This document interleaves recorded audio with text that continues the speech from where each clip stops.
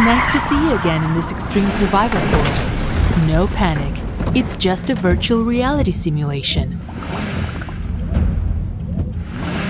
Don't waste time trying to open the door. It simply won't budge because of the force of the water pressing on it from the outside.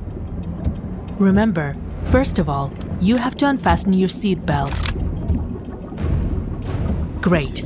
Now you gotta lower the window and try to get out of the car. According to statistics, electronic devices continue working inside a sinking car for about 10 minutes after driving. Okay, plan B. If the window refuses to open, don't waste your time and break the glass.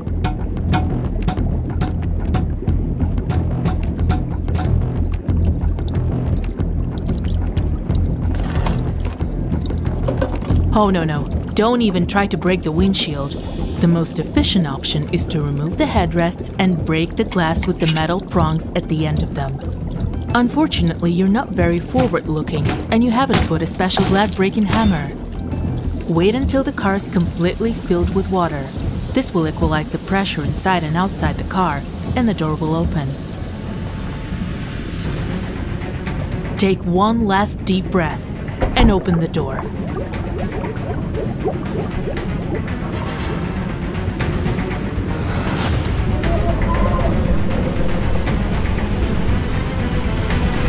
Remember that water around a sinking car gets murky and cloudy, so follow the air bubbles to get to the surface.